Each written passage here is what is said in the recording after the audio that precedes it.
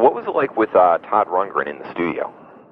Well, working with Todd was, very relaxed. He did the engineering himself as well as the production. He would just kind of sit there and let us do our thing and work our way through all of the arrangements, and every now and then he'd drop in a suggestion. His real thing was the sound. He just had a way of turning knobs that would make everything sound huge, even in the headphones. A lot of engineers would come in and they'd go, "Oh, I got to record everything flat.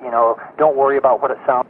Headphones, I'll make it sound great later." Well, Todd was of the school that I'm going to make it sound that way right now. It's going to tape right now that way. I'm not going to screw around with it later and have a whole different sound. You guys are going to hear the way it's going to sound on the record in your headphones, and that was new to us, and it just blew us away that we're hearing these great sounds in the headphones as we're playing.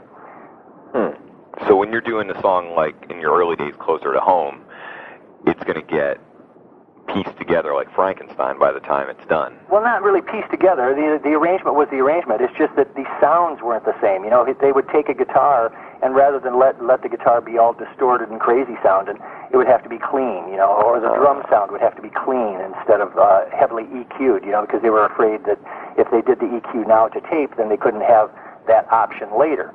So, Todd didn't care. He would just make it sound the way he wanted to right up front, put it on tape that way, and that's the way it was going to be, which was wonderful, because then you could hear it in the context of what the final outcome was going to be. It wasn't a matter of piecing anything together. Those songs were always arranged and done in their entirety.